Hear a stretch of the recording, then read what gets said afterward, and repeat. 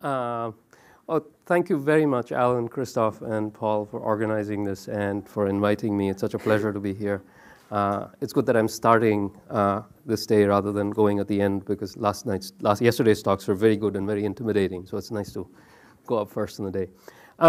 So I tried to follow Alan's email to the T and follow instructions. So I'm sort of putting myself out there a bit. But I hope that by embarrassing myself, I'll be able to get some new collaborators as we go ahead. So I think even before I begin, if I just had 3 minutes to give this talk, I have only 3 messages to convey. First, one was conveyed several times yesterday, that cell types, understanding cell types in the brain are important. But the second message I want to convey is that let's take an orthogonal view of how to understand cell types by just trying to make them in vitro in a dish. So if we make cell types, can we help solve the problem in a completely different way? And the second message I want to convey is that cell types are often defined by their expression patterns, by measuring the amount of RNA, protein modifications, and so on and so forth.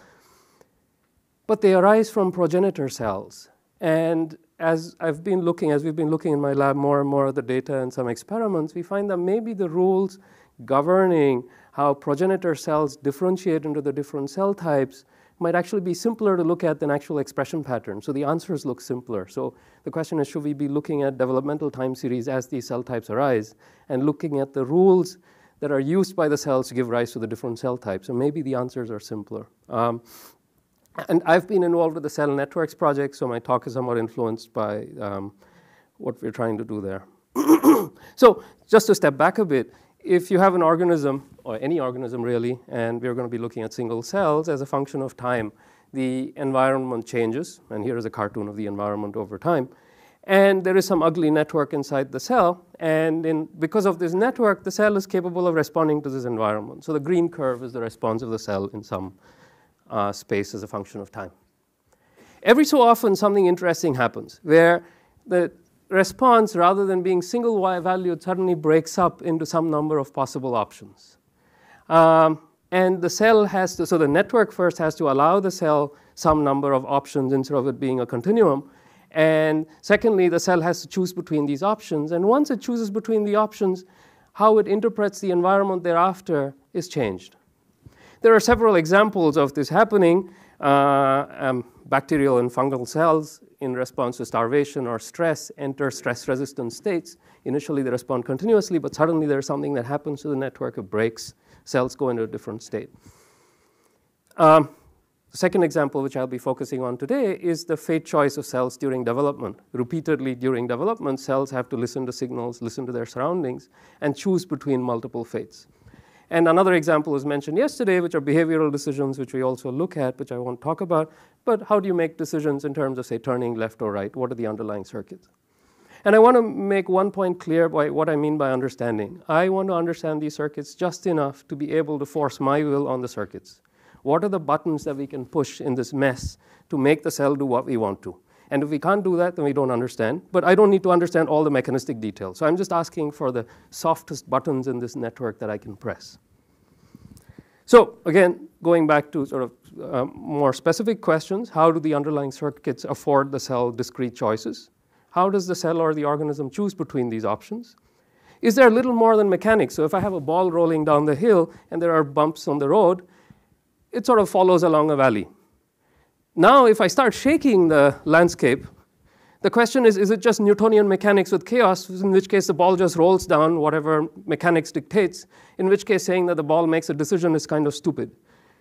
But the more interesting thing is if I start shaking the landscape and the ball suddenly says, I'm going to defy gravity, just stop here and listen for a bit more before I go down a valley, that will be interesting. In our experiments, we find that single cells are actually capable of doing that. They just stay put if you try to confuse them. And finally, are there common principles that govern computations inside cells and computations by nervous systems? If you think about it, you make decisions because you're predicting what the environment is going to be like next. And bacteria and fungi and single-cell organisms are faced by complex environments. And to think that the circuits inside them that make these computations might have similar principles that neural circuits use might not be that far-fetched, and looking at both systems simultaneously might be interesting. So it is with this viewpoint that I want to start looking at how the different neurons in the brain arise.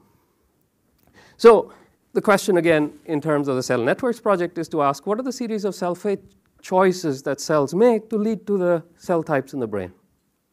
In this cartoon, and I don't have a pointer on me, but I don't think I need one, the embryonic cells are shown on the leftmost end in the golden color. I have to figure out what to press, which is, oh, there. So they land up becoming two kinds of cells initially: mesendodermal progenitor cells and neurolectodermal progenitor cells that give rise to your entire body. These neurolectodermal progenitor cells then give rise to your skin, but they also give rise in the embryo to the nervous system. They differentiate further the whole series of fate transitions which we don't know about. And they first give rise to this neural tube. The neural tube folds over, does all sorts of funky stuff, and eventually you get the brain. And it's very interesting geometry here. But the question is, what are the fate transitions that the cells are making as they go from here to there? And are there general rules we can discover by understanding who the circuits are controlling the fate transitions as opposed to describing the actual cell type? So how does one determine the series of decisions? The Allen Brain Institute has beautiful data where one has gene expression patterns in a developing brain. Again, it would be very good if they went further back in time and got more data and also got transcriptional markers for some of the earlier developmental time series. But this data that they have is already extremely useful. So the question is, can we look at this data and somehow make guesses of what the circuits are that are making the fate choices? And as I said before, I have a very clear definition of understanding. I don't care precisely how all the details work out. I just want to force I want to force a decision if I want to. So which points in the circuit do I press? So sort of approach one might think of taking, and I'll tell you what the challenges are. One is to build and analyze sort of a directory of gene expression pattern in a developing brain. We already have a directory.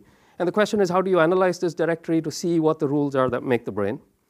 And the second thing I want to say is we should take an orthogonal approach where we just start generating cells of the brain from embryonic stem cells.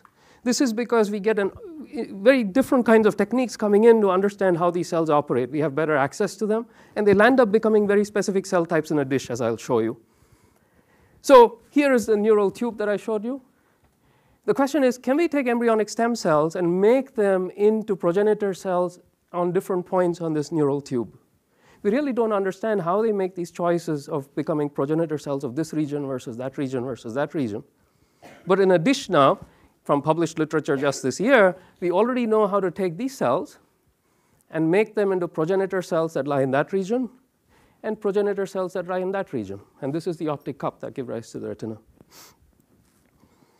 So if you just take ES cells and make them into progenitor cells that lie in that region, which are the dorsal forebrain progenitors, and just let them go in a dish, they automatically give rise to the pyramidal neurons of the neocortex. They first give rise to the deep layers of the neocortex. This is pictures of images from a great postdoc, Adele Doyle, in the lab. And you can see these neurons coming out, and they belong to the deep layers because we know the gene expression pattern. And after that, temporally, they give rise to layers 3 and 4. So in a dish, we can get these neurons. And in fact, if you make ventral forebrain cells, you can get the inhibitory interneurons that come up too.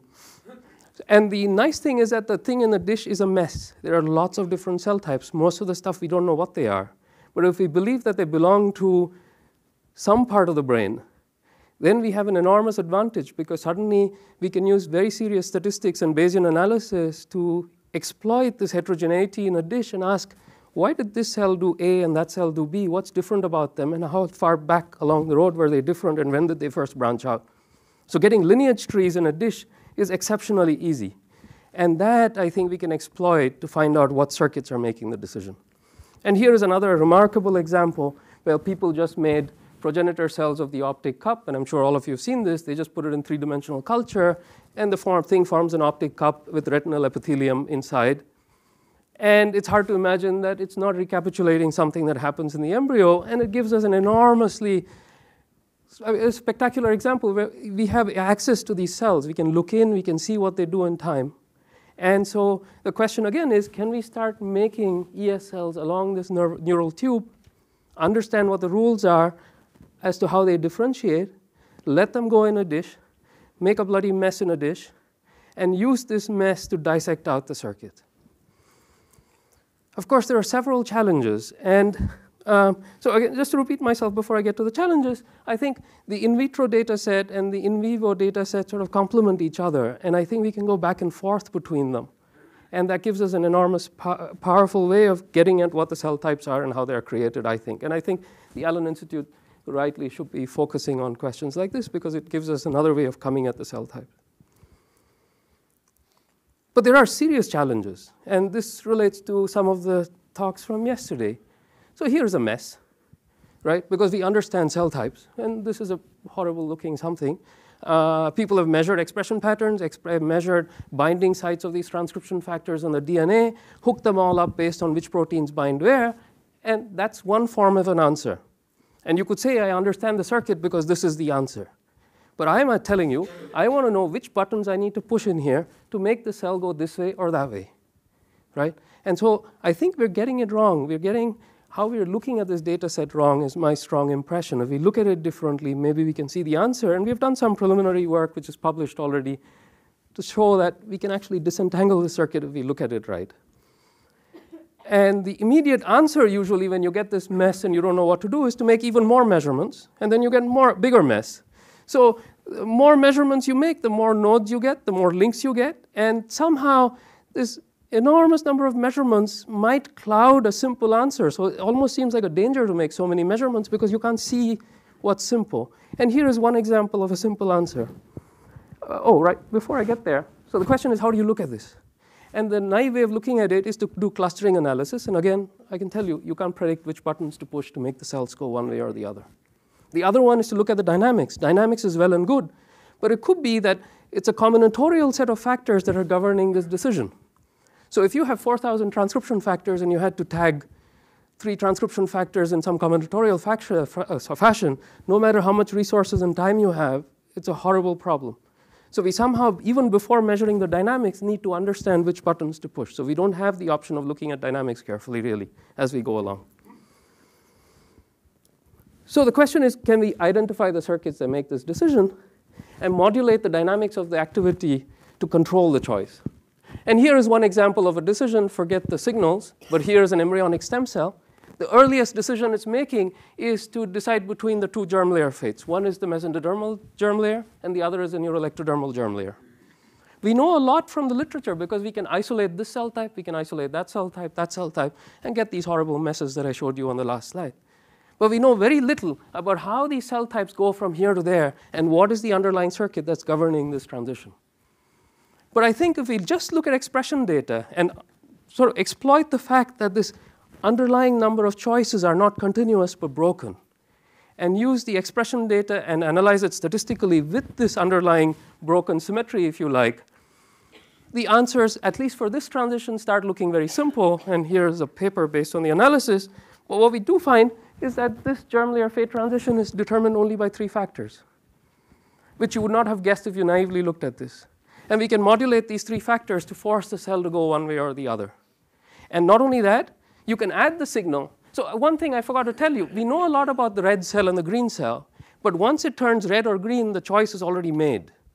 So what is making the choice happens before the cell turns red or green. And these 3 factors, we can look at the dynamics and really read the mind of the cell. Within an hour of adding the signal, we can tell you what the cell is thinking of doing, even before it commits to a decision. So suddenly, if you start thinking of cell types and start doing microarrays, these answers look very, very complicated. But if you start thinking of what are the circuits making this choice, the answers look very simple. And I'm sure you're aware of all these reprogramming experiments. There are about 8 examples, as far as I can tell so far. Each one of them involves 3, 4 factors. And if you look at this bloody mess, there is no way. The only thing you might predict is that there is no way there are 3 or 4 factors that can do this. So I think rather than making measurements, we also need to be worrying about how do we look at this data to identify these few factors. And if indeed at every step it's these few factors, identifying and looking at the dynamics of these factors might be a good way of determining cell types rather than looking at the final expression pattern. So in conclusion, I think we want to achieve enough understanding to control cell fate choice. And this is not only an engineering exercise, but I think it's a scientific exercise because we might be able to identify cell types this way. And I think we want to exploit both the in vivo data and the in vitro setup with the human ES cells that the Cell Networks project is beginning with to put the two together and see what we can get out in terms of these circuits. And we really need to develop new computational and conceptual tools more than just naive computer science tools that just put everything together. And this is my bias. And as I said, I'm stepping out, and I might be wrong. And finally, as I said before, discovering the circuits that control differentiation might actually be easier than figuring out cell types, just because of the more and more examples coming up where you just have a few factors that determine how to move cells from one fate to another. And one other thing, which again, thanks to I don't have any data slides, but one other thing, once you discover these three factors, there are also evolutionary relationships between them. So we can find evolutionary relationships between the factors that make the initial decision versus the next decision and so on.